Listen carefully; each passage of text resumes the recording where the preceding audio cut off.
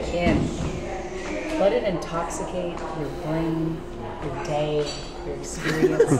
Got this burger on my mind, got me on the run. Thinking of a juicy patty on the bun. Melted cheese on the inside of one of my favorites on the map. Chow it down with a mound of fries. I can't wait to go back. Minneapolis. We're in Minnesota, the land of 10,000 lakes, and although I've clearly found a lake already, it's not what I'm looking for today. I'm looking for the Twin Cities regional specialty, the Jucy Lucy. So what's a Jucy Lucy? It's a cheeseburger of sorts, but instead of the cheese going on top of the patty, it goes in between two thin patties. That means you don't get any cheese on the outside, it all lives inside the burger.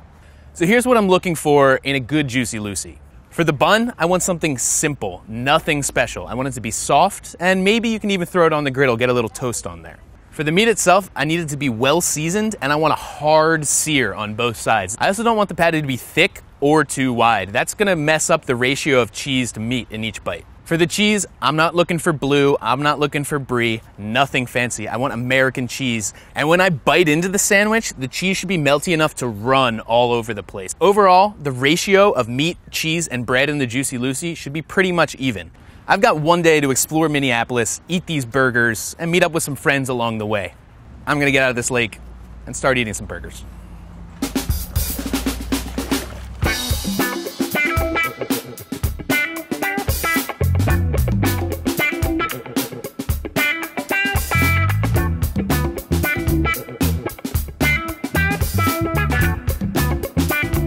We're at Blue Door Pub, BDP, as I've been told, it is called by the locals. This is my first Jucy Lucy of the day. I'm not doing this solo. I need someone to hold my hand through this experience, show me the ropes a little bit. So I've employed my friend Liz, a Minneapolis native, to help me out a little bit.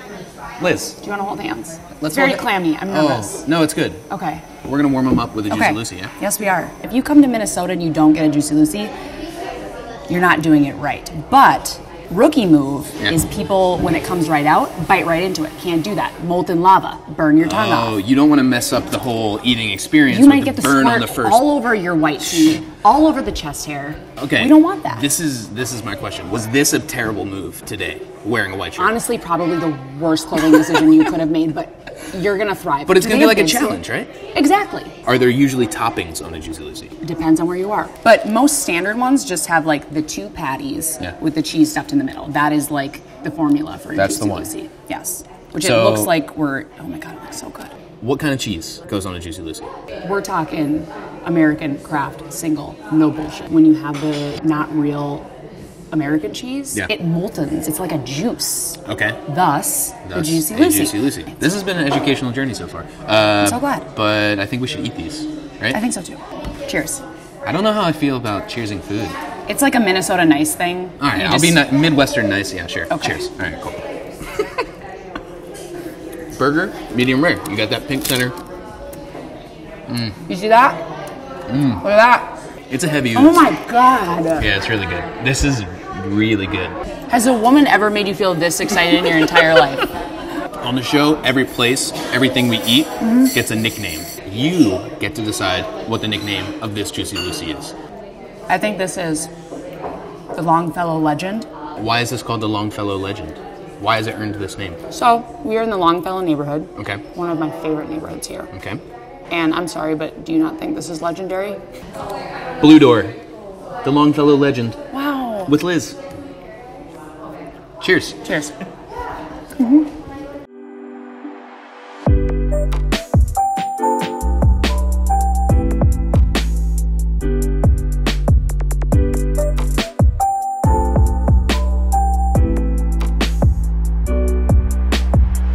We're at Groveland Tap, and I'm here to eat another Jucy Lucy. Let's see what's going on here. Patty's looking pretty nicely sized. The sear on this is really nice. This is a good looking Jucy Lucy. Here we go. Whoa. Whoa. Whoa. In theory, I understood where the term Jucy Lucy came from. This is juicy as all hell. Look at that. The cheese is just like, it's not even gooey, it's melty. It's like liquid cheese that's just been soaking into the patty. The vibe inside Groveland Tap is, let's say, beer-centric. There are tons of tap handles all along the walls, but this seems like truly a burger and a beer joint. The Groveland Tap Jucy Lucy, this is the Minnehaha Jucy Lucy. The Minnehaha set of waterfalls, the only set of waterfalls on the Mississippi River, and they happen to be in Minneapolis. This juice, all over the place. The little mini waterfall of cheese. The Minnehaha Jucy Lucy at the Groveland Tap.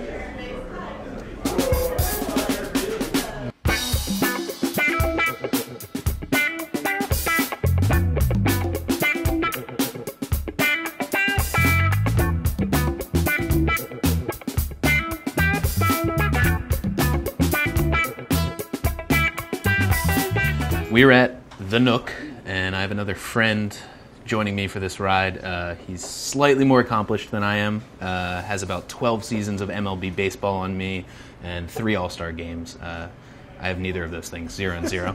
Glenn Perkins. Hi. Hey, Glenn. Thanks for having me down in this basement. Yeah. I understand that you hosted a pretty large-scale party down here? Yeah, we had 2014, before the All-Star game. It was the night of the Home Run Derby. I love it here. I mean, this is, if this thing was across the street from my house, I think I'd be here every night. Upstairs, there's kind of regular-sized restaurant. Then there's a little side staircase that comes downstairs. You have this cool, long, narrow bar filled with dollar bills. There's obviously a bowling alley right next to it. Skee ball machine, little arcade. It's just like everything you wanted in your basement as a third grader with beer. So Glenn, what makes for a good Jucy Lucy? The thing I like about theirs is there's no frills. This is just like as simple as it gets. Like soft bun, just the burger with cheese in it, and crush it. Crush it. Yeah. Let's crush them. All right. Cheers. Cheers. Oh, look at that. That's perfection. Yeah. They don't skimp on the cheese, and the patties are thin. Mm-hmm. It's not, they are. It's not like too much meat. So bun-wise, this is what I've been looking for. This bun lets the burger shine. It's simple. It's humble. It contains the cheese and the meat. It's something to grip. Gives you grip. Exactly. I think that the cheese is perfect for me. It's melted, but it's not like molten. The Jucy Lucy at the Nook. What's the nickname for this burger? This probably is like a good end of the night burger, a good closer burger. The Nook. This is the closer. With a closer.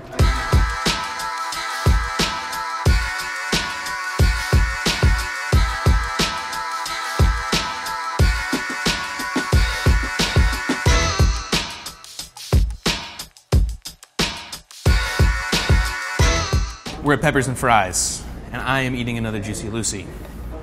This has cheese on top of it, and in the middle, or so I'm led to believe. That cheese looks like when you see an illustration of a cheeseburger and the cheese is just perfectly melted around the outside. Double cheese going down.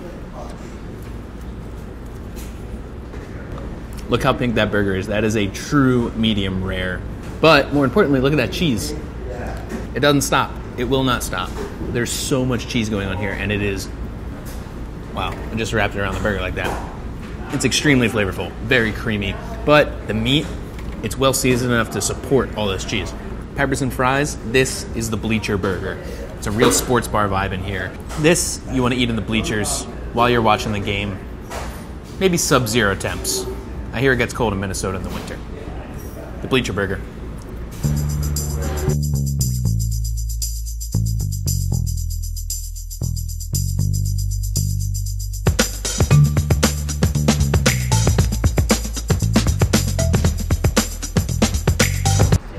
Needed one of these for another one of these. We're at the 5-8 Club, kind of out near the airport, right next to the highway. The Jucy Lucy's are starting to take their toll. My body's realizing what's going on. It's like, dude, too much red meat, too much salt, too much cheese.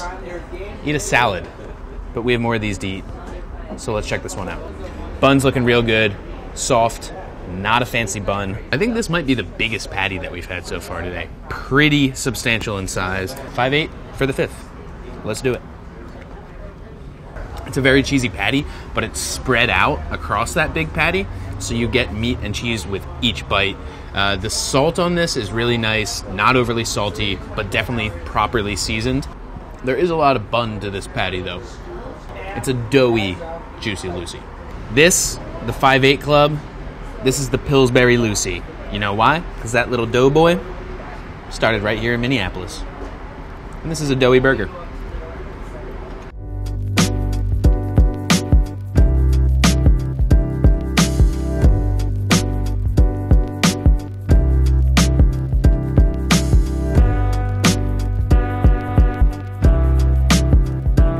So when people talk about the history of the Jucy Lucy, its origin story, the name that comes up is Matt's. And that's where we are. You might notice there's 2 burgers on the table. That's because I have another guest with me, my friend, Brian Merkel. Brian is a bit of a meat guy in Minneapolis. Yeah, I just say meat guy. I feel like it's fitting that I'm eating a burger with a butcher. This is the only Jucy Lucy I will eat in town. Should we just take a look at these guys? Proper meat bun to ratio, as I like to say. What makes a good Jucy Lucy a good Jucy Lucy?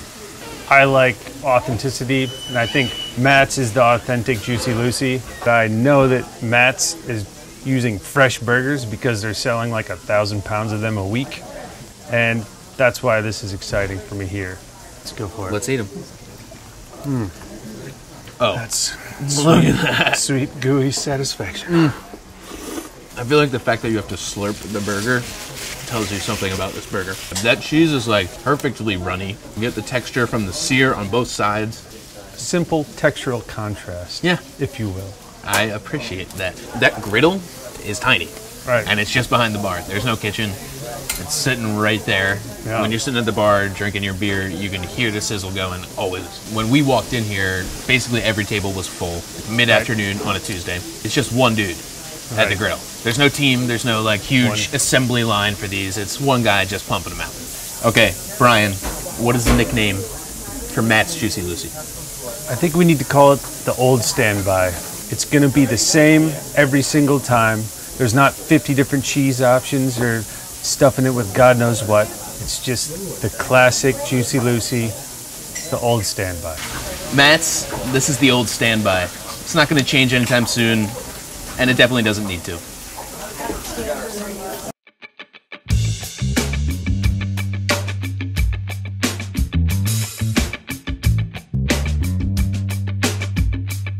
We're in an actual restaurant. And by actual restaurant, I mean a large restaurant. There are many people eating here right now. And this is served on a real plate. We're in Hell's Kitchen right now. The name of the restaurant, not my actual scenario. I've eaten a lot of burgers. Kinda hellish is how I'm feeling right now. But I'm about to eat this one. Let's check it out. There's a lot going on here. Not just patty and cheese, pickles. We have onions, tomato, and lettuce. Okay, so first thing I noticed about this, the cheese distribution's a little bit off. It's all kind of in the center. There's this pretty thick band around the outside that's just beef. And that also makes it harder for all of the cheese to melt if there's a big bunch of it in the middle and it's not spread evenly throughout.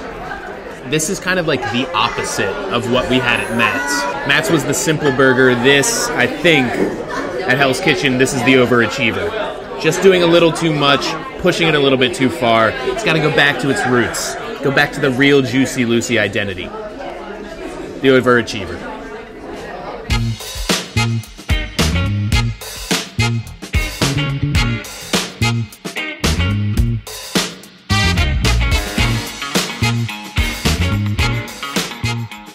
Time for another Jucy Lucy at the 508 Bar and Restaurant.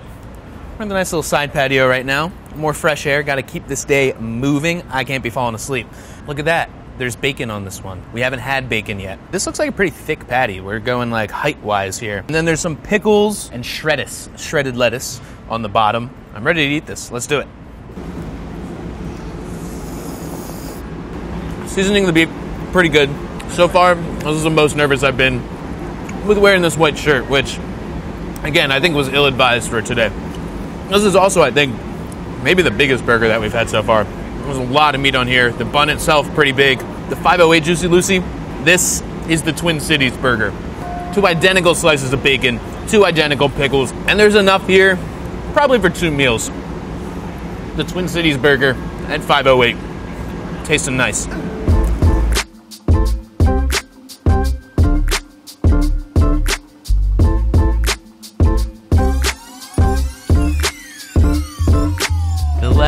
Jucy Lucy of the day at the Crooked Pint. First appearances. Cheese on top. Looks like it's pretty well melted. The meat itself, fairly well seasoned. The bun is exactly how I like the bun. Simple, not trying to prove anything, letting the patty and the cheese take the forefront. This is obviously a messy burger. And you may or may not know this, but the famous cartoonist Charles M. Schulz, the guy who created the Peanuts, he's from Minneapolis. So this, in honor of him and the messy situation I'm dealing with right now, is the pig pen. You're gonna be a little dirty after eating this one. Okay, I've definitely eaten enough Jucy Lucy's today. I think I have my top 3 up here, but just to make sure everything checks out, I'm gonna sleep on it, give it some time, and tell you guys who the champion is tomorrow morning. Cheers.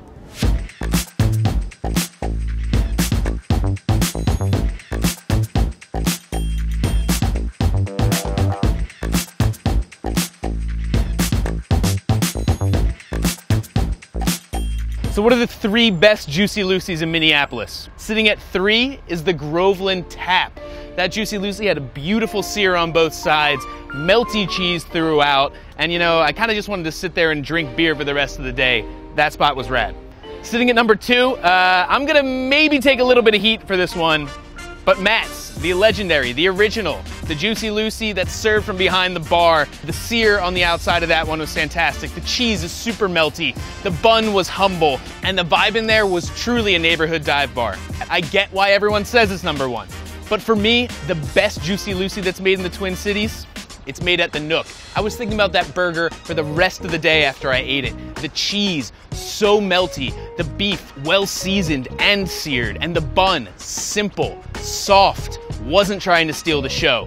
Plus, the vibe inside of that place, the next time I'm in the Twin Cities, that's gonna be my first stop.